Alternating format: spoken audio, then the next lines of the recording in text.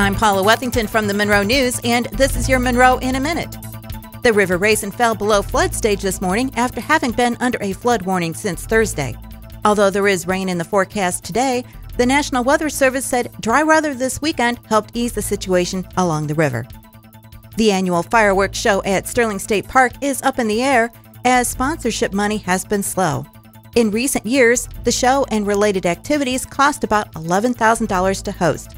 But Jason Morgan, unit supervisor at the park, said only $2,000 has been pledged so far. The Monroe County Convention and Tourism Bureau used to line up corporate donations and sponsors for this event, but the Tourism Bureau's new director, Matt Zook, has stepped away from sponsoring events and instead will focus just on promotion efforts. Tuesday is Election Day for some school districts and townships. Estral Beach, the Frenchtown Township Resort District, Jefferson Schools, and London Township are all seeking millage requests. Huron Schools wants approval of a bond issue. Polls are open 7 a.m. to 8 p.m. You can check your voter registration and polling locations at michigan.gov/vote. And finally, Monroe County's historical markers are getting repairs and a new look through the efforts of the Monroe County Museum and Monroe County Historical Commission. This effort is expected to take several years to complete, but the first 4 markers to be repaired and recolored were unveiled Sunday.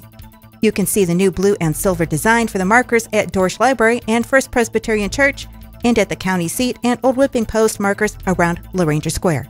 I'm Paula Wethington, and that's your Monroe in a Minute update.